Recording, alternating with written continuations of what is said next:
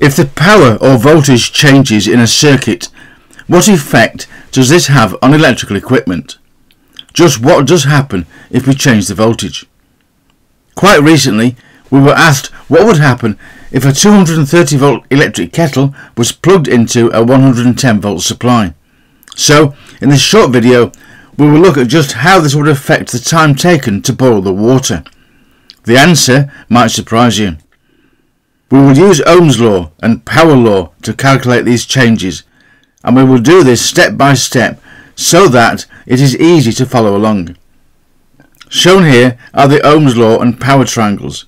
If we know any two values in one triangle, we can easily find the third value.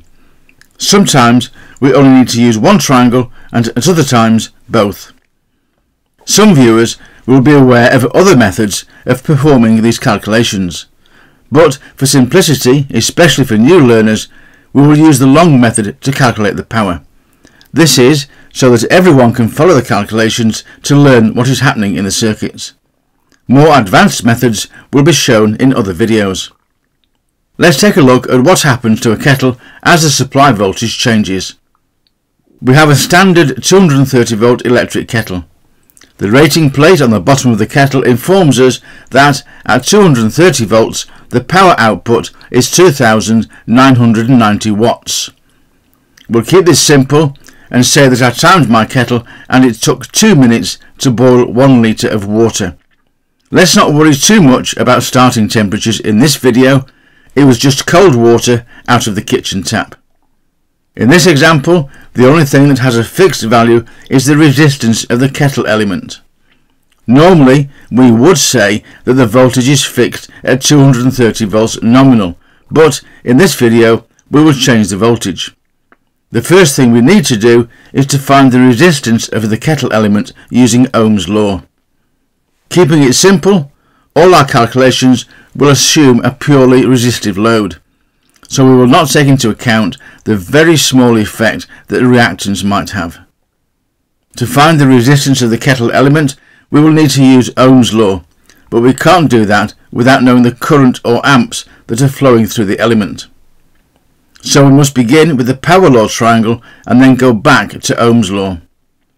We know from the rating plate that the power is 2990 watts at 230 volts. And power law tells us that 2990 watts divided by 230 volts is a current of 13 amps through the kettle. Now that we have the current or amps, we can use Ohm's law to find the resistance. 230 volts divided by 13 amps will give us 17.69 ohms. This is a fixed resistance that we will use in all the following calculations. Now that we have this resistance value, we can see the effects of voltage changes. Let's begin by looking at 240 volts AC. This used to be the standard voltage in the UK, and then, back in the 1990s, the boffins decided that we should standardise voltages across Europe, and so we ended up with a nominal voltage of 230 volts. Nominal, the name that we call the supply voltage, but we know that the supply voltage in the UK is still at 240 volts. So let's look first at how this small difference affects the kettle. If we increase the supply voltage to 240 volts, the same kettle will now have a power output of what? Ohm's law tells us that 240 volts divided by 17.69 ohms will give us a current through the kettle of 13.57 ohms. Knowing the amps, we can now calculate the power at 240 volts. Power is voltage multiplied by the current, so we have 240 volts multiplied by 13.57 ohms, which is 3,257 watts, an increase of nearly 300 watts. But what about the 13 amp plug-top fuse? The current is now more than 13 amps, surely the fuse will blow. Well, actually, no. The fuse is designed to take 13 amps of current 7 days a week, 24 hours a day. This is its working current.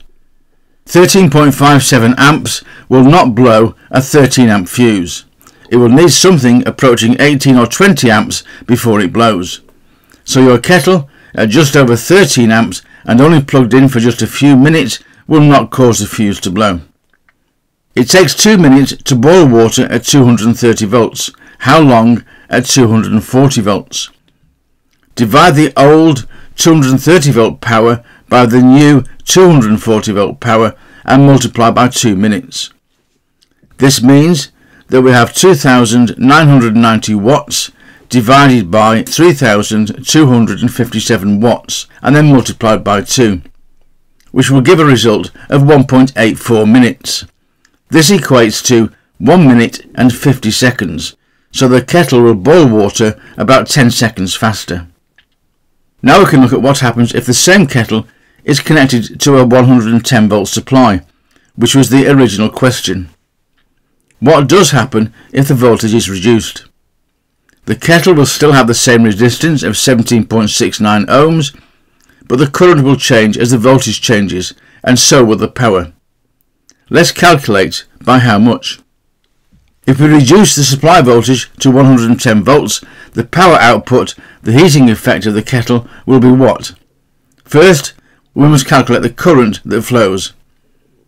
We now know the resistance of the kettle element, and we are told that the voltage is 110 volts, so we can use the Ohm's law triangle.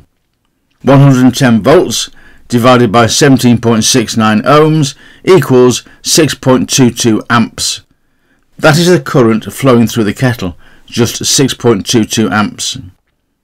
Now we can use the 6.22 amps in the power triangle.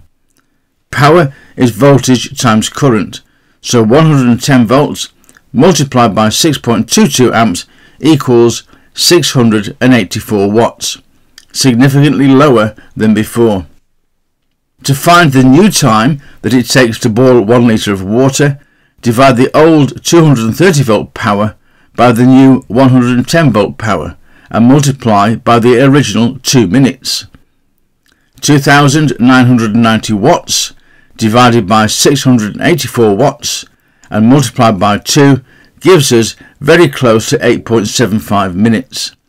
This means that the kettle will take 8 minutes and 45 seconds to boil 1 litre of water, which is more than 4 times longer than at 230 volts.